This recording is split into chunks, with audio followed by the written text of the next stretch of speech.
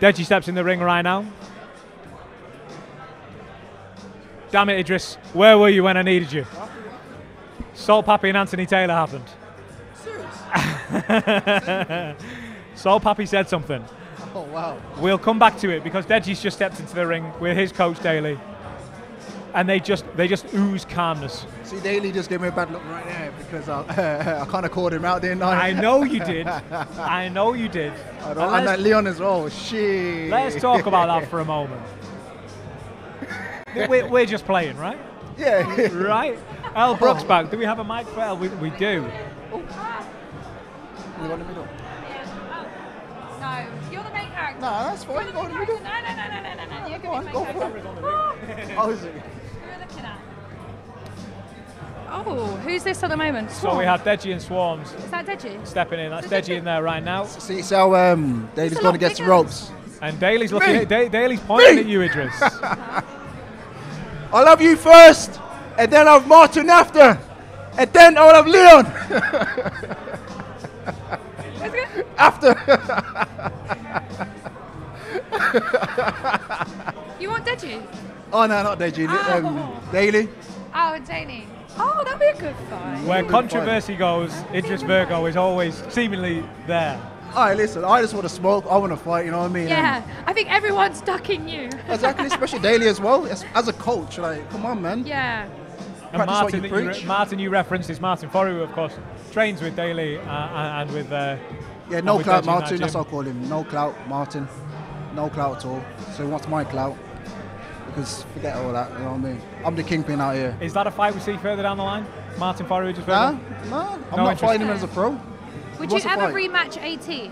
Yes, a lower weight, 168, I'll fight 80. Yeah, who was heavier? You? We both was heavy, yeah. Oh, you was 175. Oh, okay, yeah. okay. Good you fight. look quite ripped for that fight. Oh, do I? Yeah, you did. Do you reckon reckon you could go lower than that? Yeah, get it to middleweight. I look more ripped. Yeah. Let's speak about who we've got in the ring at the moment, Deji. There's always been this question mark because of the losses that came earlier in his fight career. He seemingly put that right against Fuzi. Some people still trying to bring that up and say, well, it was only Fuzi, but now it's Swarmz who, listen, is a man transformed. Yeah. Deji gets this win on Saturday. Just how big is it for him? The thing is, Deji has to get this win. If he doesn't get this win, where does Deji go after that? Yeah. That's the question as well. I still think there'll be a lot of people who want that fight, but he won't see it like that. You're right. Yeah. Do you work with Deji as well? No. You don't spar him? No, I don't spar him, no. You're in a different... But he has improving. He has improved. I'll give him that. The fight against Mayweather was a decent cowboy. Like, it was quite decent. But fighting Swarmz, the pressure what he's got is, can he do it quicker than his brother? Yeah. And that's the thing. Do you reckon he's always got that pressure with being KSI's brother? Like he's kind of, you know, the shadow of him.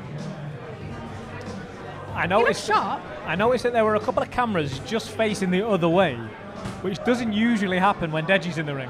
Okay. I wanted to see what they were looking at, and they were looking at Swarmz, who look at that focus. He's not breaking it. Although he did, then he saw us, but it wasn't broken until he saw us pointing at him. Oh. Is he studying every little movement? Do you think? And he had such a good fight last time. You know, you want to keep up that momentum. This wasn't it with a jab, and then Ryan Taylor was like, no.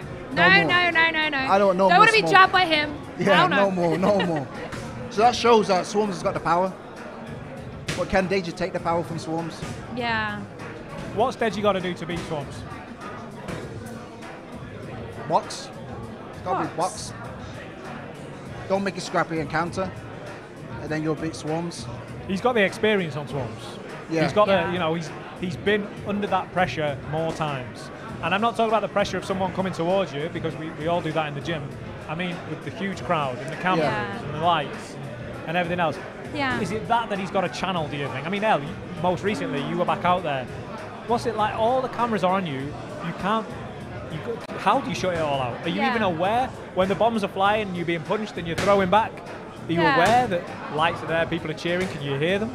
I think when you're in the changing room, yes. You know, just before you walk out, oh my God, I don't know, you've had way more fights than me, but if you ever thought, I do not want to do this, why have I ever done this? Like, do you start questioning yourself? Sometimes. And the nerves are there, like in the changing room. But I think as soon as you walk in, you know, the crowd is there, like, and when that bell goes off, this person's trying to kill you. They're trying to knock you out. They're not trying to be nice to you.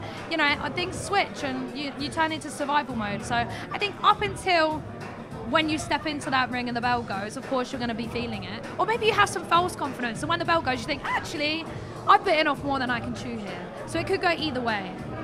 How serious is Deji taking this fight? That's the question as well. Well, in the gym with him a couple of weeks ago, I asked him that very same question. And I asked him that because, not because I wanted to sort of make him feel that that question needed to be answered, but he brought it up. He said, well, I thought Jake Paul didn't really take it seriously. Then I thought Vinny didn't really take it seriously. Then I thought Floyd Mayweather. Then I thought, you know, and I didn't. And he kept saying I just didn't take that fight too seriously. I didn't fight. So the natural question is, have you taken this one seriously? Yeah. And the reason I think he has, I mean, obviously he's going to say that he has, but the reason that I genuinely believe it is look at his demeanour in interviews, look at his social media presence. There's not a lot to go on. People are criticising him for it. Oh, you're not promoting, you're not selling. I genuinely believe that's because he's locked in. Yeah. So why didn't he say Mayweather fight seriously then? I don't get it. Why would you not take that serious, but take this fight serious? The greatest of respect to Deji. I love Deji. He's a great guy. We get on really well. Yeah. If you're stepping in the ring against Floyd Mayweather, you're not expected to win. You're going there as an overall experience. It's not going to count on your record. If you win, you're not going to get the rematch. It's not. Do you know what I mean? Just go and experience it. Exactly. Learn from the occasion. You know, I don't think he was expecting Floyd to stick it on him in the way that he did, but at the same time, make no mistake, he landed back, gave him the black eye, etc. And it wasn't until the last minute that the gloves got changed to 10 ounce, right? Exactly. Literally hours before the fight. So if you're preparing for it to be like a glorified spar and bigger gloves, it's not until that moment, you know, hours before the fight it gets changed that you're like, maybe I should have taken it more seriously. But I think Mayweather also in these exhibitions never tries and knocks out his opponents anyway. So maybe, you know, you have less of a threat going into there. Like it's more of an experience, as you said. But don't you think people on social media, when they do go quiet for a fight, they're more afraid or more scared than someone screaming loud? I do think if I know my opponent's gone quiet, he's not ready for the fight. He's scared. He doesn't want to say anything. What's going to backtrack with him later on? It's maybe a bit different with the crossover scene. Do you know, like